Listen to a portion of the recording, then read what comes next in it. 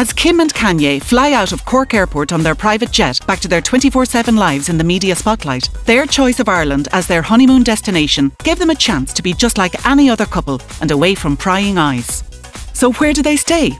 It was the question on everybody's lips this week in Ireland, but the newlyweds location was a well-kept secret.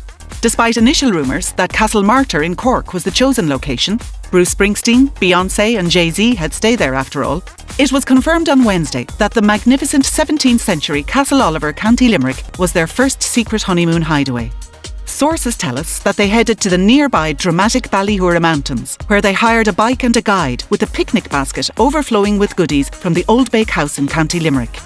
After their cycle tour, they popped into the local pub for a pint of Guinness, like most visitors to Ireland. Then they moved to the 18th century Ballyfin Domain, County Laois in Ireland's Midlands. A lavish Regency mansion, set at the foot of the Slievebloom Mountains, it's the perfect hideaway for a celebrity couple seeking peace and tranquility.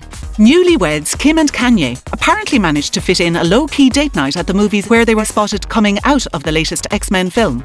Well, where else in the world could a celebrity couple go to the movies undisturbed by the public? As Kimye leave Ireland after their brief honeymoon, we wish them a long and happy life together, and perhaps we will welcome daughter North on her honeymoon trip sometime in the future.